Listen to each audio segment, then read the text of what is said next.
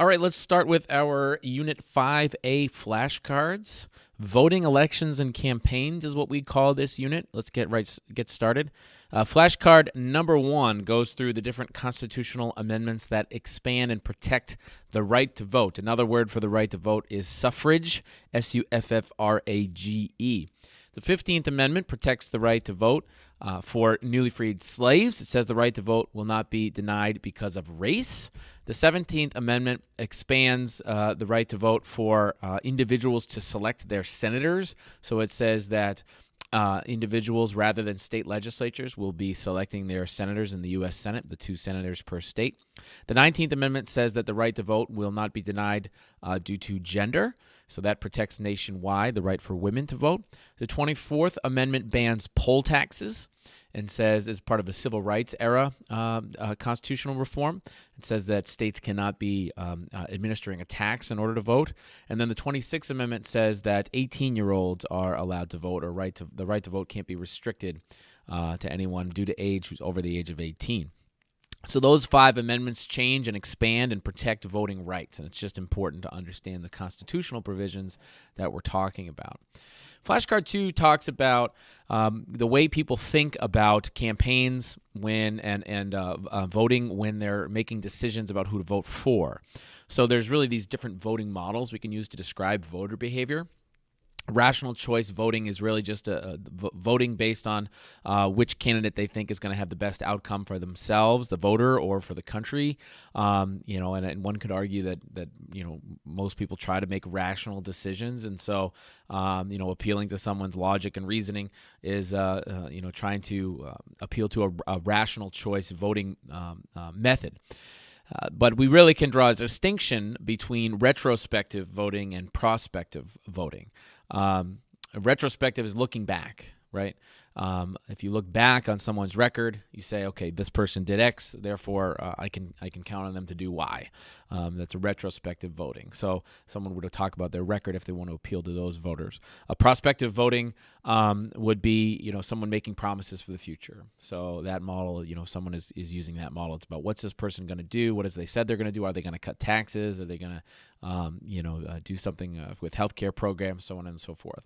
And then the idea of party line voting is the idea that you vote for any one of a specific party, basically no matter what. You could go in and just, vote straight down, a straight ticket, all Democrats, all Republicans, and there are plenty of people who do that as well in this country. Flashcard number 3, talking about voter turnout. We certainly have a lot of discussion and debate here as I record this in 2021 about state voter registration laws and how easy is it to access the ballot. Certainly the easier it is to access the ballot, the higher the voter turnout will be. And many states have different provisions about how easy it is to get things like an absentee ballot. Are they being registered automatically when they get a driver's license? Do they require a photo ID? And there's a lot of debate about whether states should have more restrictive voting laws or not. Some make the argument that it ensures and protects against fraud. The counter argument would be there's really no evidence of any systemic fraud that's occurring, and really all it's doing is creating more barriers to people to vote, especially people who are in lower socioeconomic statuses, who may not have the time, the resources to make sure they go through all the processes to obtain a ballot or to obtain registration. There's certainly discussions about incentivizing voting or fining. There are plenty of countries that require voting, make it compulsory, and there are other countries that actually require you to pay a penalty if you don't. The United States does not have that, and although we have had relatively high voter turnout in recent presidential elections relative to previous ones, we still have very low voter turnout overall compared to other countries that have these incentives or fines in place. For Flashcard 4, speaking of voter turnout, unsurprisingly, voter turnout is higher in presidential elections than it is in midterm elections. The election every 2 years that does not coincide with the presidential election is called the midterm election. And, we often see voter turnouts in the 40% range or mid 40% range on a good year for a midterm election. And the presidential elections can go above the 60%, mid 60% threshold in a very high voter turnout year. So there's a big difference, and it can have a big impact on the types of campaigns that are run as well. We also talked in one of the other videos about voter turnout as it relates to demographic trends. So people tend to vote out, and we're just looking at studies here that look at the data. Voters of a higher age tend to turn out more.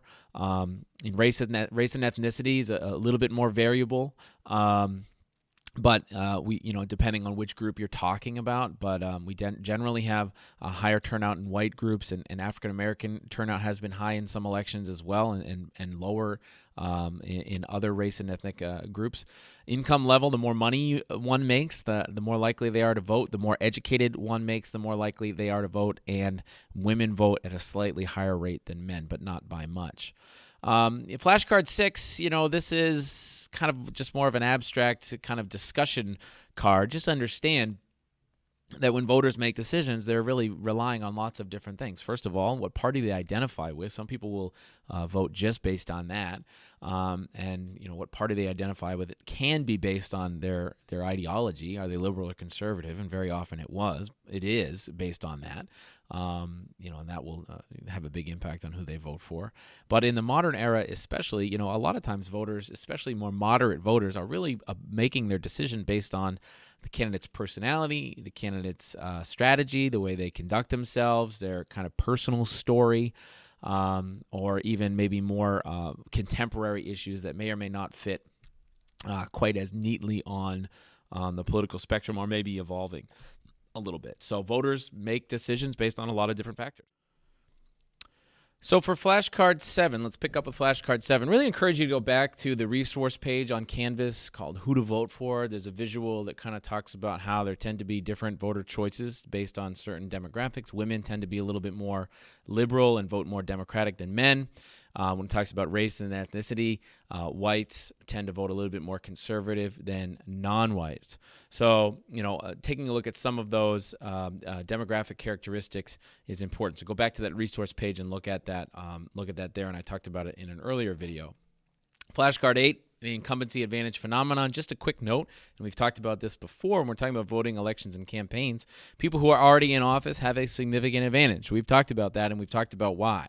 So just remember that incumbents have enormous advantage in fundraising and media access, the franking privilege, the ability to send mail for free, the ability to speak about their records. That's certainly something that we've seen time and time again, that it's very difficult to unseat an incumbent. Moving into Flashcard 9, talking about some of the different processes and procedures that occur in different states. So let's talk about, first of all, primaries and caucuses themselves. When we talk about choosing a president in particular, we first have a party nominating process where each party will go through a process where they will go and have elections in each state. And those states will award delegates to a national convention. And at the national convention, they will select a party nominee. In the case of 2021, that was Joe Biden, and that was Donald Trump. In order to win those delegates, campaigns have to have voters choose them in either a primary, which is your traditional election, where you'd have a whole 20 Democrats on a ballot or 20 Republicans on a ballot, for example, or in a caucus. And a caucus is more of an old style where people would kind of get together at a location in a certain precinct, such as a school, gymnasium, church, you name it. You can have these different places where people get together, talk about the issues, and then they will select a candidate there. Open primaries. We're going to talk about primaries for a second. Open primaries mean that people in either party can vote in either. You can only vote in one primary, but if you're a Democrat, you could vote in the Republican primary if you want, and if you're a Republican, you could vote in the Democratic primary. So that's what if a state has an open primary system. Then when it comes time to go through these processes, you can select either one of the parties' primary to choose from. Closed primary means you need to be registered with that political party in order to vote in that primary. So a lot of states have what's called a semi-open or a semi-closed primary. Massachusetts is one of those states where you have to be registered with the party in order to vote in the primary, or if you are registered as an independent, unaffiliated, then you can also choose which primary you want to vote in. But if you're registered with a party, you can't go and vote in the other primary, the other party's primary. That's called crossover voting, and that's not something that is permitted in many states, including Massachusetts. So at the party convention, you have these gatherings of the delegates that are awarded and selected in these primaries and caucuses, and then they will officially have votes in each party convention in the summer to select their party's nominee. In the recent history, the recent past, the past couple of decades, you haven't had real competitive conventions. It's been a foregone conclusion. Candidates have won a majority of the delegates pledged before going into the convention, so then it becomes a party, literally a party. But in years past, there were what were called brokered conventions. Very much a part of American political history is people would go to the conventions not knowing who would win, because there would be a lot of delegates that would support different candidates, but the parties would set it so that they'd have to have a majority, 50% of the votes. So there would be multiple votes and retallying and negotiating and retabulation at these party conventions. And that's significant. And it doesn't happen anymore. It hasn't happened in quite a while. Now, we've talked about the Electoral College, Flashcard 11, so I'm really not going to go over it here. We've talked about it multiple times. But once again, it's imperative for this unit and for this course that we understand how the Electoral College works. Understand also, though, for the purposes of this unit, some people do think it pushes down voter turnout in some places where people feel like their vote doesn't matter as much, and it maybe pushes up voter turnout in other competitive states that are more close. And we saw this in the 2020 election, places like Pennsylvania, Michigan, Ohio, Arizona, Georgia, these very, very close states that have become very, very consequential. And of course, changes the nature of campaigning because people are focusing on issues in those states. Now, flashcard 12, kind of more of an abstract one, modern campaigns. I think that it's fair to say that modern campaigns are changing. Campaigns are much more reliant on social media, on targeted advertising, on things like Twitter messages. And, I think that also we see this idea of having these professional political consultants working for the campaigns that, some people will kind of argue against. They'll say it's really not democratic. Their campaigns are more, like businesses, and that they're run like large organizations. And, we definitely see a discussion about the modern campaign process and what is it really.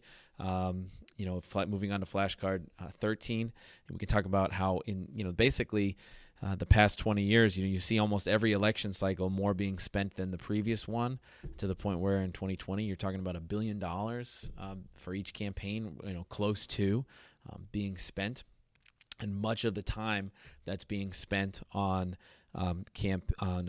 campaigning for these large candidates is being spent on raising money. And they're either doing this by widespread internet appeals, or they're having really expensive fundraisers, or maybe they're even starting super PACs. So that's certainly seen as a kind of a pros and a con of modern campaigns, that they cost so much money and they're so prohibitive for people to even get involved unless they have a huge network already that is working on raising money for them. We also have critiques of the fact that the process is so long. So a presidential race might last 2 years. Even at the very end of an election cycle, people are already saying, well, who's going to run in 4 years? You have campaigns announcing candidacies 2 years out. So there's this endless cycle, which makes it really hard to govern if everybody's always jockeying for position on the next election. And then, of course, we talked about social media as something that maybe has a benefit. Maybe it's a positive because you can reach people and people can engage in politics, but it also can be negative. And we've talked about the misinformation that exists out in social media, and my young students, such as yourself, you know more about this than I do because you're more active in social media than I am. Talking about campaign finance, okay, flashcard 16, there's a question about whether spending money on political campaigns is considered speech. Is it speaking to spend money? And this has been fundamentally debated. Is it protected by the First Amendment to give unlimited sums of money to political campaigns? And fundamentally, the Congress and the courts have had to deal with this debate and discussion over time. And Congress has litigated so that there are limits on how much you can contribute to a campaign. And there's certainly limits on what campaigns can do. They have to disclose the money. They have to spend it on their campaigns themselves. But there are loopholes. And when we talk about campaign finance, it's constantly being critiqued as something that people are able to get around the rules and the regulations. So talking about a few key specifics about campaign finance. The first thing you need to know is the Bipartisan Campaign Reform Act. It's called the McCain-Feingold Bill, passed in 2002. And it had a number of provisions in it, but basically what it did was it banned what's called soft money. So people weren't able to donate money to a political party and then have that party basically funnel the money or to a campaign or run ads on behalf of the campaign themselves. So it was supposed to really limit the amount of outside dollars that are kind of, untracked and untraced because it's being spent for the campaign, but it's not being spent by the campaign. It's not being given directly to the campaign. So that's soft money. It's unregulated money that's being spent on behalf of a campaign. Now, the other thing that McCain-Feingold did was it had this stand by your ad provision. So every presidential ad or congressional ad, it needs to be clear who paid for it, and people have to have a disclaimer that they approve the message that's in the ad. So it's really clear who's speaking and what the campaign is saying. Now, this is all kind of unraveled a little bit since 2002, and this is a required case, flashcard number 18. It's called Citizens United versus Federal Election Commission. And basically this case is about that First Amendment issue, is can someone spend money on their own on behalf of a campaign as much as they want? This was something that McCain-Feingold was trying to eliminate. And basically the story behind this is there was an anti-Hillary Clinton movie called Citizens United. It was not allowed to run because McCain-Feingold said that outside groups can't run political ads within a certain time period of an election because that's considered campaigning, and you're spending money on a campaign. So what Citizens United versus FEC, the Supreme Court case actually struck down those provisions of McCain-Feingold, and it said, if you're an outside group, if you're not affiliated with a campaign, you can spend unlimited amounts of money on whatever you want prior to an election because that's free speech, because you have the right to do that.